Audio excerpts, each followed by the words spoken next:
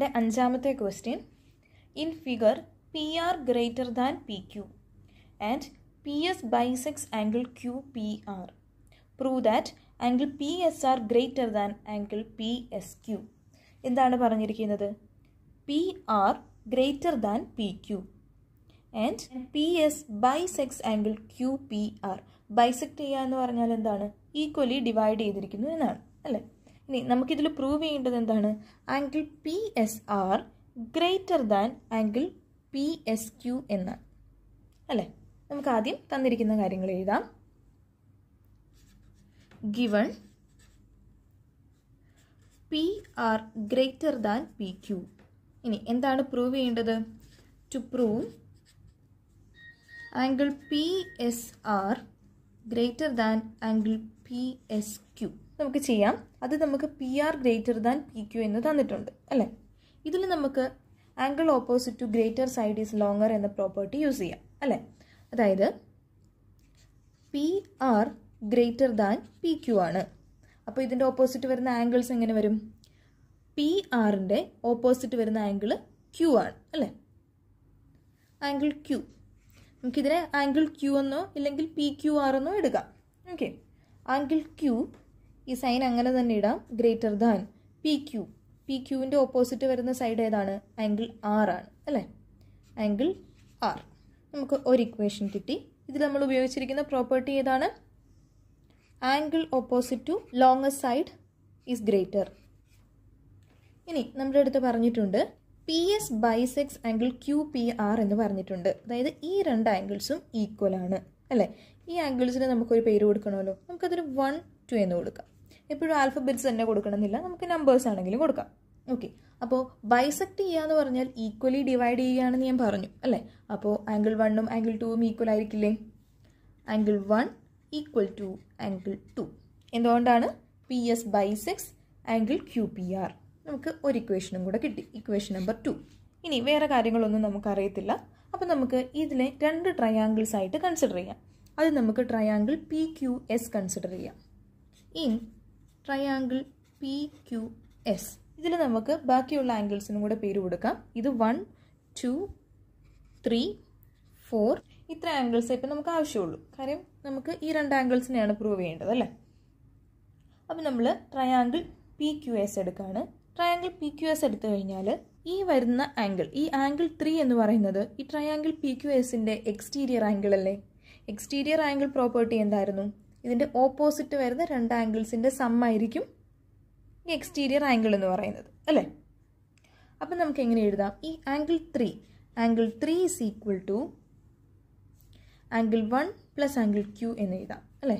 Angle 1 plus angle Q. അപ്പോൾ നമുക്ക് വീണ്ടും ഒരു ഇക്വേഷനും കൂടെ കിട്ടി, ഇക്വേഷൻ നമ്പർ 3. ഇനി ഇതുപോലെ തന്നെ നമുക്ക് ട്രയാങ്കിൾ PSRും കൺസിഡർ ചെയ്യാം. ഇൻ ട്രയാങ്കിൾ PSR ഈ ട്രയാങ്കിളിൽ എങ്ങനെയാണ്? ഇതിൽ ഇതുപോലെ തന്നെ ആംഗിൾ 4 എന്ന് പറയുന്നത് ആംഗിൾ 2വിൻ്റെയും ആംഗിൾ Rൻ്റെയും സമ്മായിരിക്കും അല്ലേ? Angle 4 is equal to angle 2 plus angle R.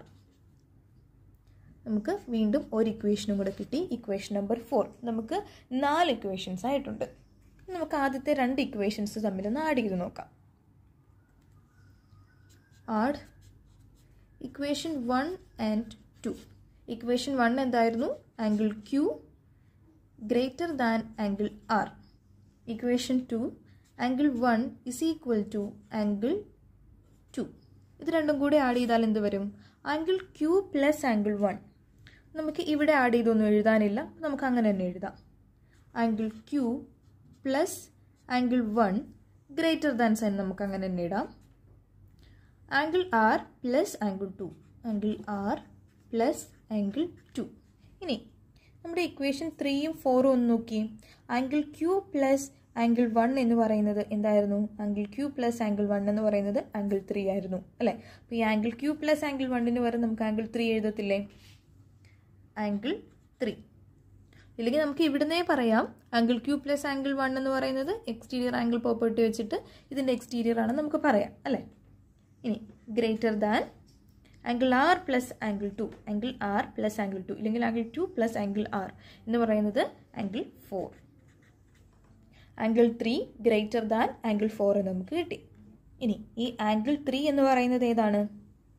ഇതാണ് അല്ലേ, PSR ആണ് ആംഗിൾ 3 എന്ന് പറയുന്നത്. അപ്പോൾ നമുക്ക് എഴുതാം angle PSR greater than angle 4 എന്ന് പറയുന്നത് ഏതാണ്? PSQ ആണ് അല്ലേ. ആംഗിൾ PSQ നമുക്ക് പ്രൂവ് ചെയ്യേണ്ടത് തന്നെയായിരുന്നു. Angle PSR greater than angle PSQ, hence proved. നമ്മുടെ 6th question, show that of all line segments drawn from a given point not on it, the perpendicular line segment is the shortest. ഇവിടെ എന്താണ് പറഞ്ഞിരിക്കുന്നത്? ഒരു line സെഗ്മെൻറ്റിൽ നിന്ന് വേറൊരു പോയിന്റിലേക്ക് നമ്മളൊരു line വരച്ചു കഴിഞ്ഞാൽ അതിൽ പെർപെൻഡിക്കുലർ ലൈൻ ആയിരിക്കും ഏറ്റവും ഷോർട്ടസ്റ്റ് എന്ന് പ്രൂവ് ചെയ്യാനാണ് പറഞ്ഞിരിക്കുന്നത്. ഇവിടെ ഞാനൊരു ഫിഗർ വരച്ചിട്ടുണ്ട്. ഈ L ആണ് ലൈൻ സെഗ്മെൻറ്റ്. ഇതിൽ നിന്ന് പെർപെൻഡിക്കുലർ ആയിട്ട് പോകുന്ന ലൈനാണ് QR. അതുപോലെ ഞാൻ വേറൊരു ലൈനും കൂടി വരച്ചിട്ടുണ്ട് PQ. ഇതിൽ QR ആണ് ഷോർട്ടസ്റ്റ് എന്ന് പ്രൂവ് ചെയ്ത് കഴിഞ്ഞാൽ നമുക്ക് പറയാൻ പറ്റും പെർപെൻഡിക്കുലർ ലൈനാണ് ഏറ്റവും ഷോർട്ടസ്റ്റ് എന്ന് അല്ലേ. അപ്പോൾ നമുക്ക് എന്താണ് പ്രൂവ് ചെയ്യേണ്ടത്? To prove QR less than PQ അല്ലേ. QR PQനേക്കാളും ചെറുതാണ് നമ്മൾ പ്രൂവ് ചെയ്യണം. ഇവിടെ നമുക്ക് എന്ത് ചെയ്യാം? ഇവിടെ നമുക്കൊരു റൈറ്റ് ആംഗിൾ ട്രയാങ്കിൾ ഉണ്ട് അല്ലേ.